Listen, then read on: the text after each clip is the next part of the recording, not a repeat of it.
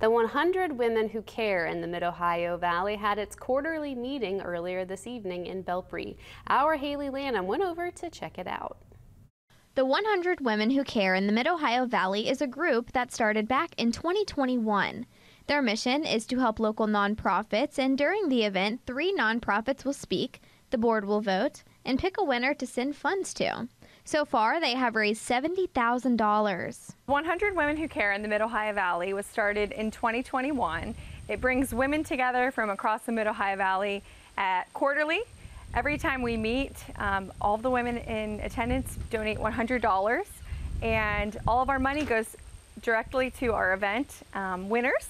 So we have 3 local nonprofit organizations that come and speak at every one of our meetings. For Jessica, she was inspired to start the 100 Women Who Care after hearing about it from coworkers. They have been holding meetings ever since 2021, but took a break after she was diagnosed with breast cancer.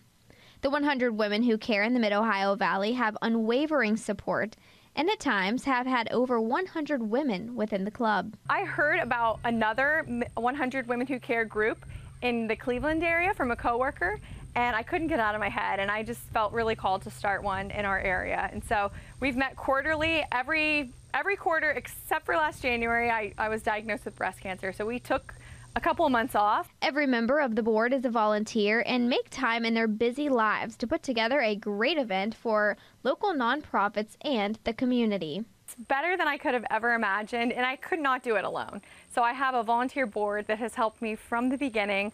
I called together a group of girlfriends and said, hey, I've got this crazy idea. I'd like to put together this group, but I couldn't do it alone.